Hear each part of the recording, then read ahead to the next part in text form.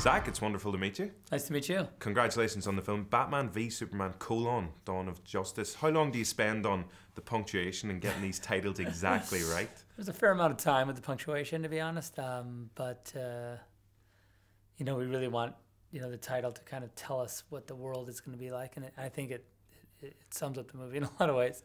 Whenever reviews of films, whether they're your own or other ones, start to come out, do you pay attention to that side of things as well, or do you try and ignore it, or...? It's weird. I think it depends on the movie. Sometimes, like I'll find myself not remembering necessarily how a movie was reviewed until maybe sometimes after I watch it or whatever. I check it out. So in my own, I try not to. That's a can of worms. You've got an unbelievably busy few years ahead with so many different DC projects, loads of really exciting projects. Is there anything that you're particularly looking forward to yourself? I know they're all your babies because you're directing and producing. It's fun right now. You know, Patty's almost done with Wonder Woman, so I'm excited to see what happens with that because, you know, it's been Wonder Woman's such a sort of memorable part of the movie. I really just I'm excited to see her origin story and how it works and all that. So that's pretty exciting. Have you convinced Ben Affleck to do that standalone Batman film yet? I keep working on him. He's like, you know, he always says I'm like a one movie at a time guy. So I really want to, like, he's finishing editing his film and then Live by Night, and then he comes to Justice League, and then after that I think he's going to start to try and develop the story. And so then we'll see if he likes it.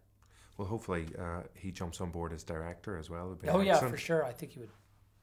I think that's kind of the prerequisite. I think hopefully for him doing it is it. And you've made some really interesting casting choices throughout the years. Have you any plans to maybe work with some Irish actors or Irish talent in future DC projects? Absolutely. I'm a fan of Irish talent, and there's so much of it that I can't imagine, you know, there's no bias, certainly against Irish actors, and there's so many good ones. So yeah, by all means. And also it's a great location. It's an amazing place to shoot. Oh, definitely. We'll have to get you there sometime to do some shooting. Yeah, I did a TV commercial there once, and it was amazing. Good times. And I'm a big Excalibur fan, you know, and I know a lot of that movie was shot there, so. Excellent. And just finally, do you have one party trick that you would personally classify as a superhero part of your own? Yeah, I have one party trick, you know, where you, I don't know if you've ever seen this, where you take a cork and you push it into an empty wine bottle, and then have you ever seen anyone get a cork out of a wine bottle? No. There's a trick where what you do is you push the cork down in the wine bottle, and then you say to your friends, like, oh, look, I bet I can get this cork out of the wine bottle without breaking the bottle. And everyone's like, no way. And what you do is you roll up the napkin. You roll up a napkin so that, you know, it looks almost like a tulip or like a flower on one end. Feed it into the bottle. You flip the cork into the sort of open end of the napkin like this. And then as you pull it, when you draw it through, it tightens around the cork and you can pop the cork out. It's impressive.